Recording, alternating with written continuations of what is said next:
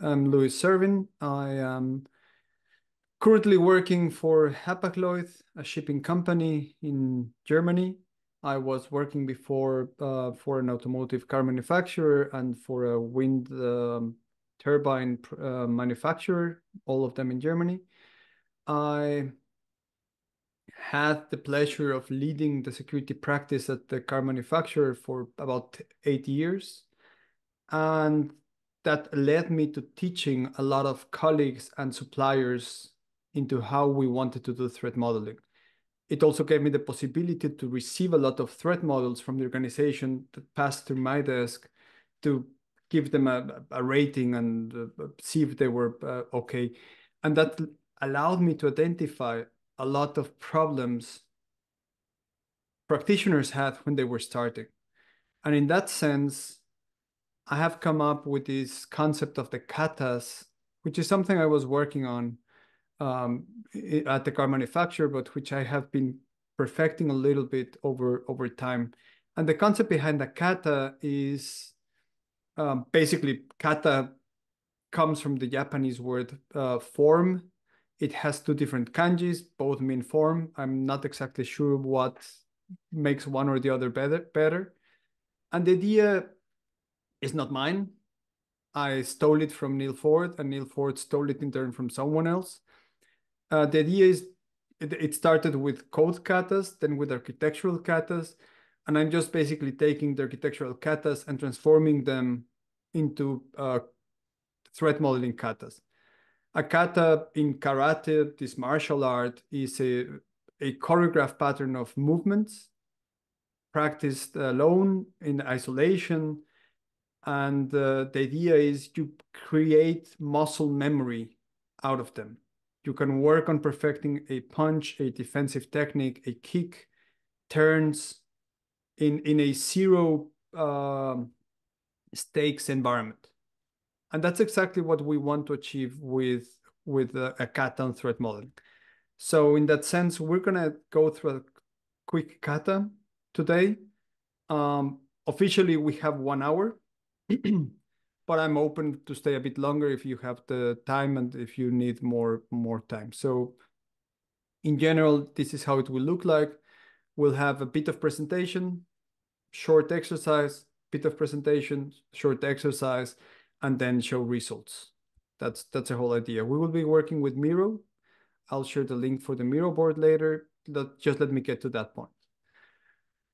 In general, threat modeling is a 4-step process. You model the system, which means you understand the system, its scope, its actors, interactors, and then you validate the model with the owners of the model, the developers of the system. You analyze what can go wrong. That means you find vulnerabilities, you try to apply threats on them, and you can help yourself with any number of threat libraries, Stride, Linden. I'll mention MLSec. There's a GitHub repository called MLSec EOP, which is basically the same concept as the EOP, elevation of privilege from Shostak.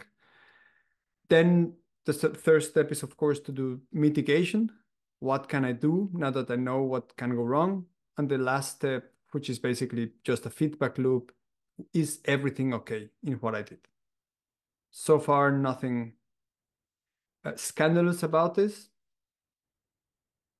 Now, where should we be looking at when we're threat modeling?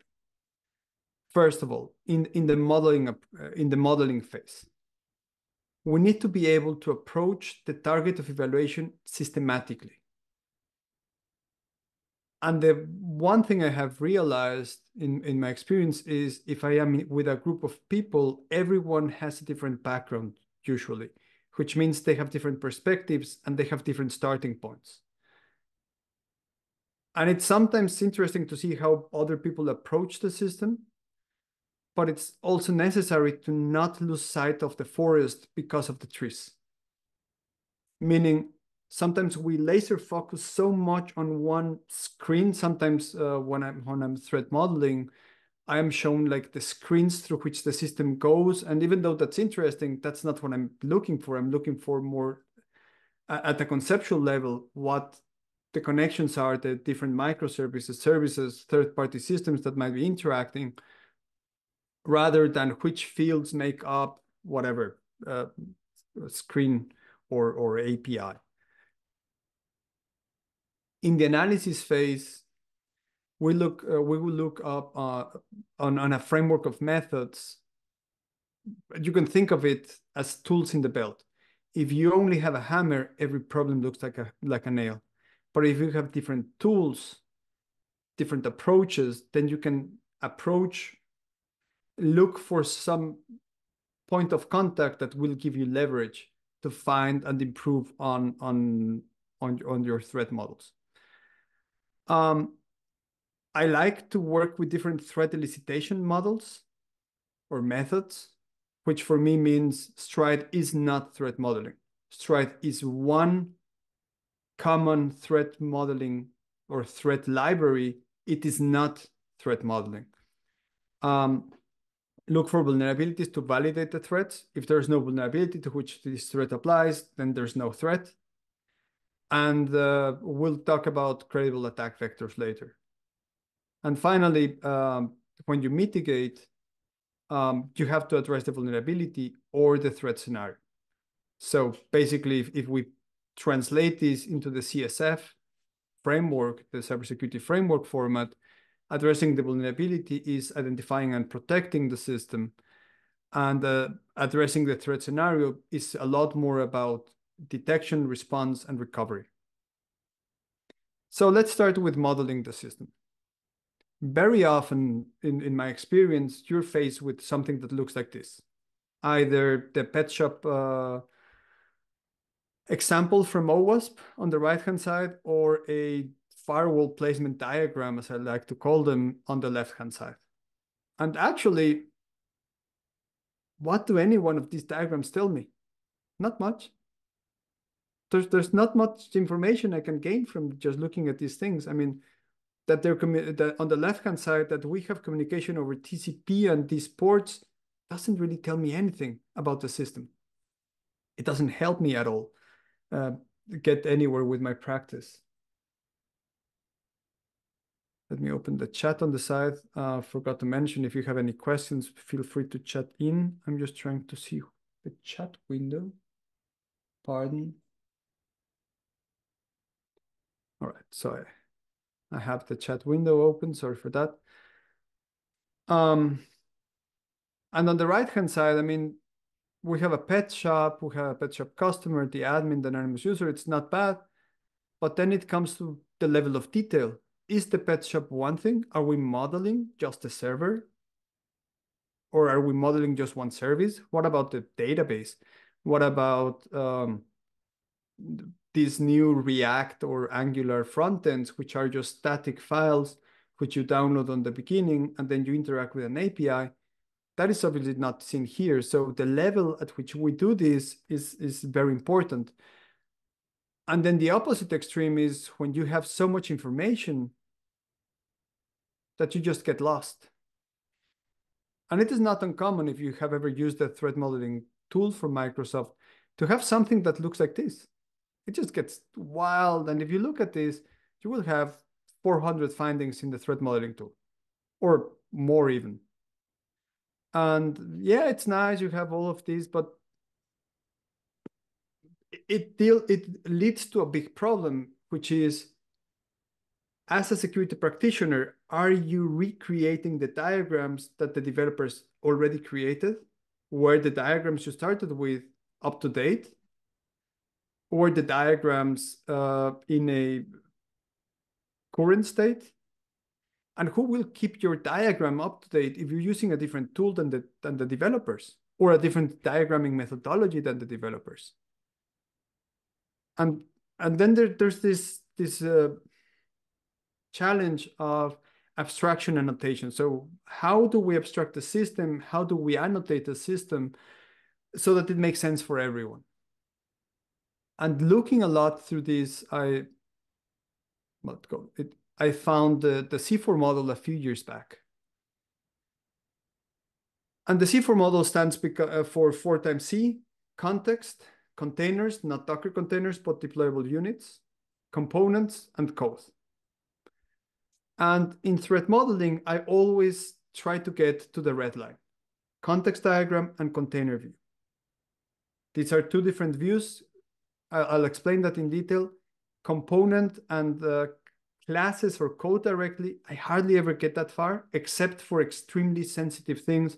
When I have the impression that the developers might be storing passwords in a non-hashed form because of the answers they provided before, I might go and actually look at the code, but I hardly ever look at that far.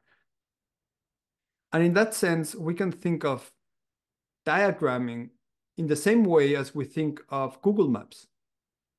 When you start looking, if you start planning your vacations in Europe and you're not from Europe, the first thing you start with is, okay, let's start with Europe.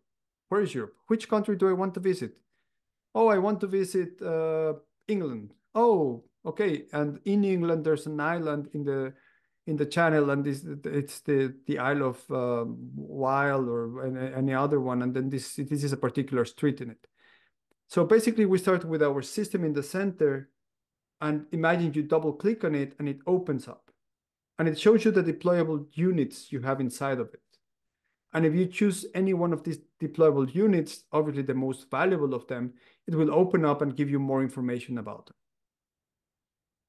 Or put in a different context, if we start with the most important thing in the center, our target of evaluation, and we zoom in, we see the different technology choices that we made. And if we choose one in particular, for example, this yellow one, then we can see the different components that make it up. And we could even zoom into one to see the classes, but of course, that would be the line where we stop. We stop somewhere around there. There's no need to go a lot deeper than that. Coming close to the end of this first part of the presentation, there are very few simple principles here. Start with simple boxes. Don't complicate your life. Name the system. Describe the element type. Give a short description of what the thing does. And when you have a relationship to another thing, label it. The intention, not so much the protocol. Yes, write the protocol, HTTPS, something else, but it's a lot more important for threat modeling to understand the intention that rather than just HTTP or HTTPS. Put the most important thing in the middle. TCP is bidirectional, but TCP always starts and you get an answer acknowledging the message. The back channel or the answer is never coming out of nowhere. And in that sense, we can see that the banking system calls the mainframe system always, and that could be TCP, and it's bidirectional by nature, but the intention is one directional. It's only going in that direction.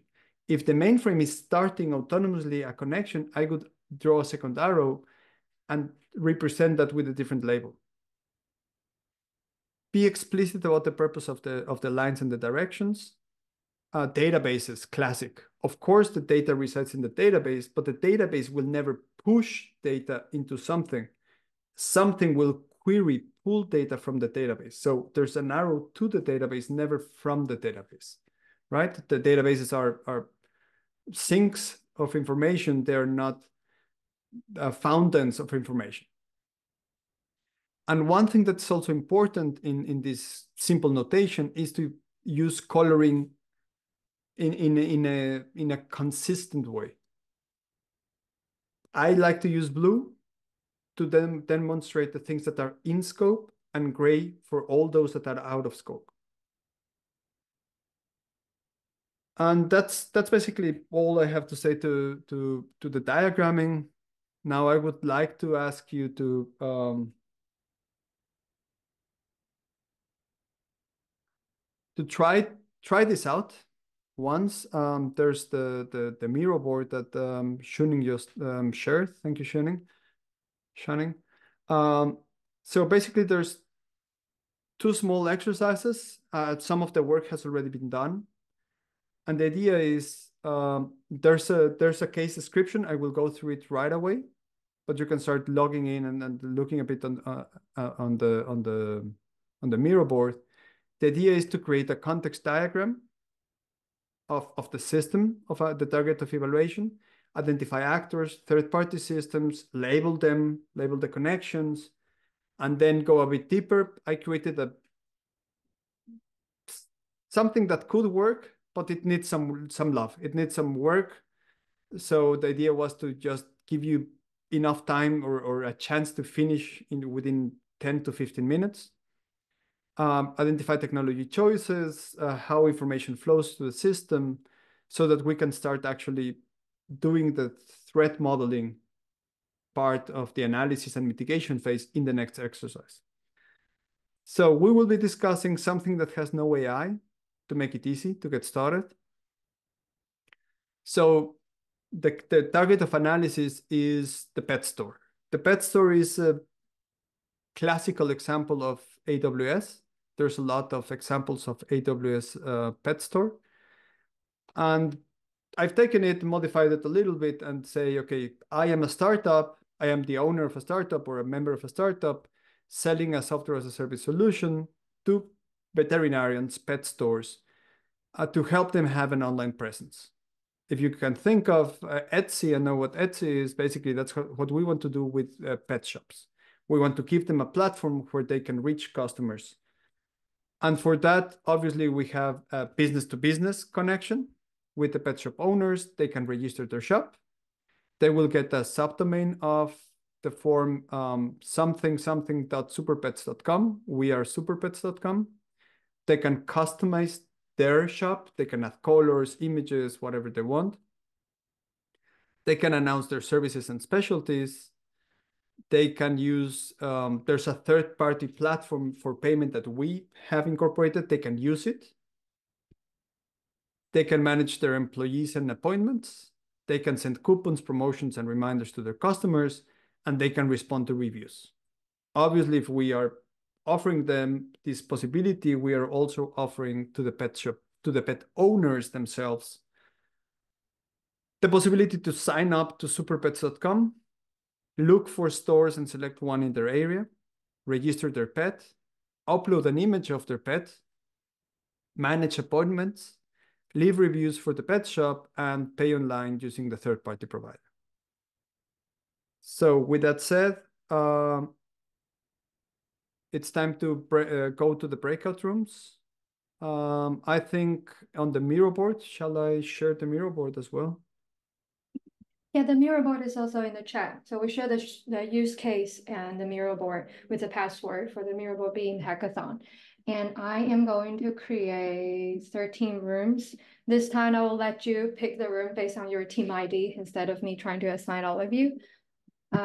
Luis, is there any other things you want to announce before we sending folks into the rooms? The instructions have been copied into Miro, so you will find the description I just made of the system there. You will find the instructions for the two parts of this exercise, and I'll see you in what 10 minutes, 15 minutes? What do you say, Sharon? About 10 minutes. Yep. 10 Awesome. minutes. Let's see if you can finish. All right. So again, this is one solution. It's not the solution, but it's the solution I came up with in my head.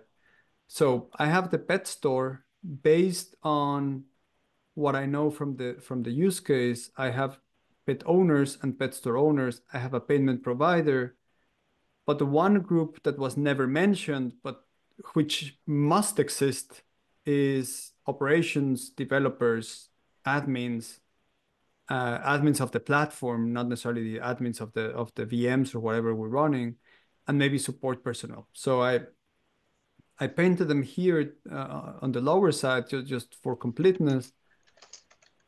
The idea again being, what are we trying to do? Who is interacting with us? How much trust and how do I establish trust with these other entities? So the idea behind the context diagram is to be able to understand who am I interacting with or who my system is interacting with, and how is trust established between these systems or between these actors and interactors. Of course, the time was not enough. We have a very strict schedule to keep up, and we're running out of time. So there was unfortunately not the chance to work further, to give you more time to work on this. And on the container diagram, what you will see is that I created one that responds to the pet owner. I did not create a container diagram that processed the pet store owner or the employee's workflows. And what I'm trying to show you here is one way to go around these diagrams that grow in size enormously and are very confusing to follow is to create different aspects of it, maybe create different container diagrams that allow you to represent different aspects of your system for different stakeholders. So in this case, for example, the pet owner could download a React or single page application from CloudFront, which is hosted in an S3 bucket. It would then try to connect through the API gateway, and every request could be authorized in the policy database. So basically mimicking what OPA, the Open Policy Agent, is doing. And of course, if you're not authorized, you have to be redirected to the identity provider, Cognito in this case. And then only after you have been authorized and, well, authenticated and authorized, you may get access to the Lambda providing you a service. And obviously, there will not be one Lambda, but several Lambdas running. Is this the way this application is supposed to be running? It could be. It could also be running on Kubernetes. It could be running on a VM. This is just the way I envision this to be running in my own exercise, in my own kata. Your kata might look different from my kata. And if I look at the pet store owner, there might be some elements that are the same. There might be some elements that are different because there will be a calendar function. There will be some other things that the pet owner doesn't have. And my own employees will definitely have to include the underlying infrastructure, how to access this just in time, etc. Access for privilege management, databases, access to the databases, key stores, logging and monitoring. So there's a lot of things that were not included in this container diagram, but there are I would create different container diagrams for these different aspects of the infrastructure that are different. The stencils for the C4 model notation, I mean, the easiest thing is just take a block in Miro and create one line, give it a title and create different. Else, if you use the Draw.io plugin, there's a stencil for C4 model. So Draw.io has a stencil for C4 model. Else, take a look at c4model.com. If you take a look at that website, Simon Brown, the creator of this methodology, has a lot of links to his own products or Draw.io and whichever stencils they use. I personally draw a lot more with GraphBiz, which is a diagrams as code, because I like to keep my diagrams close to the code, which increases the probability of them being maintained. I think even Mermaid has C4 stencils. So if you know Mermaid, you can create them in Mermaid as well. Any other questions? Either in the chat or speak in. Plant UML has C4 model stencils. Yes, definitely. Thank you, Prasanna. All right. So let's go to the next part of threat modeling. So we have a diagram or a set of diagrams which allow us to understand what we're actually discussing, which allow us to have a meaningful discussion with the developers, the operators, to understand what they're building and their thoughts around it. One thing I usually ask for are architectural decision records. Many times the teams don't have them, but it's basic hygiene in system development. Why did you choose to do things this way rather than this other way in an infinite number of possibilities for decisions? It's interesting to understand the rationale behind the specific way of doing things or different product choices. Back in the day before Adam Shostak created the book on the right-hand side, there was this thing. And that's the first mention of threat modeling that I could find in the reference. So that, at least that was the ones I had at my disposal before Shostak came out with this one, Adam came out with this one. And it was really hard to use. And when Adam came out with his, it was nice. You had a very comprehensive libraries of threats for spoofing, tampering, repudiation, information disclosure, denial of service, and elevation of privilege, which is the abbreviation of STRIDE, in case you didn't know it. But the biggest challenge I found was it felt incomplete. And it felt very difficult to use if you didn't know if it was applicable. I remember having a session with the physical cards for elevation of privilege. And I just gave them out in the room, and I was motivating my colleagues to participate and say something. And then they had the A's, and they said, "Oh, Ace, Ace, Ace, I invent a new tampering methodology." "Oh, fantastic. What's your tampering methodology that you invented?" "I don't know. That's what the card says." So we need to be careful on how we apply it, right? And I will try to help you a bit better. I will try to help you to apply it in a more productive way. And one of the reasons I say STRIDE is not threat modeling is that around the same time, or actually a lot before Adam Shostak came out with his book, Gary McGraw came out with his.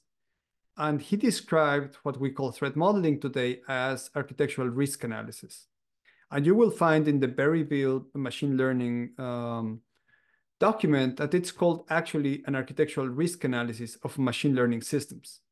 Gary never gave up his definition for threat modeling because he didn't think that we were threat modeling. He believes that we were doing architectural risk analysis.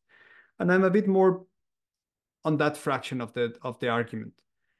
Brooke Schoenfeld is one of the judges. He created this book. In this book, he describes his methodology called ATASM, Architecture, Threats, Attack Surface, and Mitigation, which is very similar to Macross. Bit philosophical discussion if you want, but the important thing here is threat modeling does not exist by and of itself. Threat modeling is usually the seed of many threats, many risks in risk management. And in the context of risk management, we start always with the asset. The asset has value. And because the asset has value, the more value the asset has, the more important the asset is to the organization, the higher the risk, the impact of the system failing or being abused. On the other hand side, if an asset has a negative characteristic, an intrinsic characteristic otherwise known as vulnerability, it also increases risk. Now, when we determine that we have increased risk, usually we have policies that try to cover the common things out of this. And what the policies mandate are controls. And these controls try to do one of two things. Either they help us detect, respond, or recover from threat scenarios, or they help us prevent vulnerabilities. And you will see I have added here the threat agents. Threat agents, you cannot really get that way. You cannot really get them away. No matter what you do, there will always be script kiddies, there will always be APTs, there will always be motivated actors and whoever. There are libraries for threat agents. There are libraries for threat scenarios. We could add to this list OWASP machine learning top 10. We could add to this list Berryville machine learning threat catalog from Macron and his friends.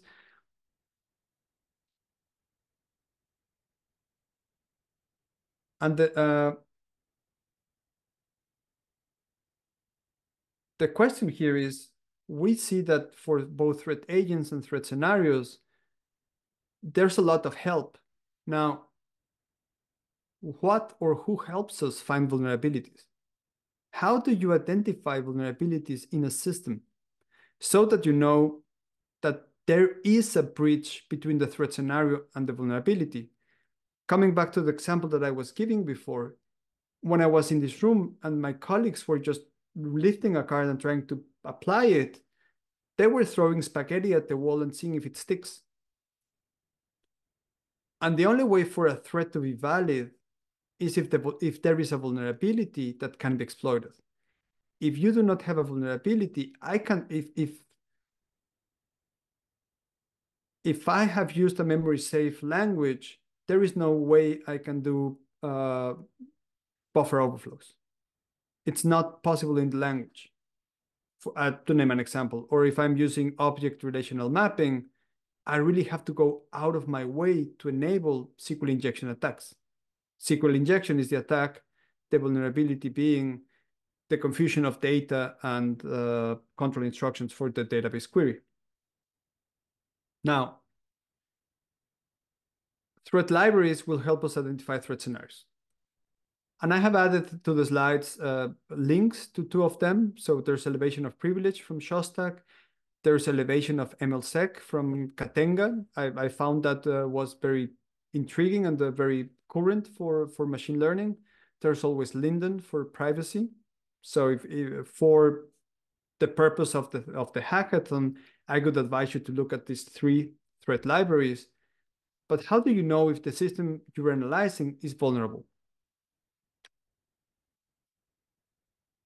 I know this is kind of full of information. The idea here is security principles are what will allow you to identify things that can go wrong with the system. Some of them were coined in 1975. I wasn't even born when these terms were coined. Many of you might have not even been, your parents might have had not even met in 1975, right? It's the beginning of the computing era. So they came up with keep it simple, make it safe by default, authorization decisions need to be always checked before execution. Your design shouldn't be a secret. Security by obscurity shouldn't be the thing that keeps you safe. Separation of privilege, least common mechanism, hello environment variables in Docker with secrets, and consider your user, psychological acceptability. These were taken in 2013 by, I think, Brooke Schoenfield, Gary Macron, a few other friends, and recoined. And I have found that the combination of these security principles allow me to understand where vulnerabilities are present and allow me to come up a lot faster with things that could go wrong.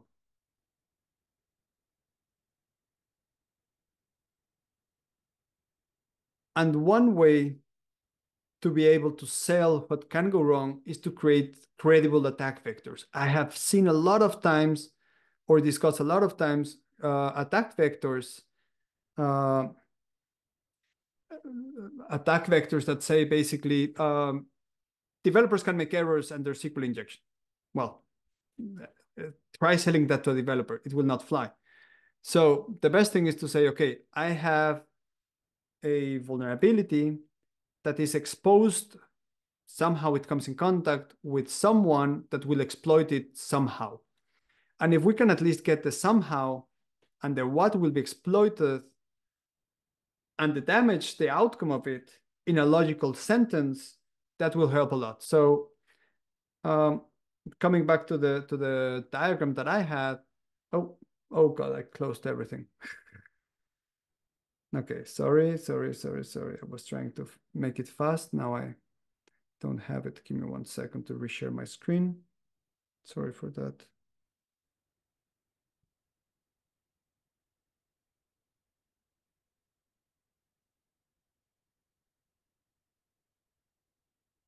Almost done. We can go to the exercise in 2 minutes, in 1 minute.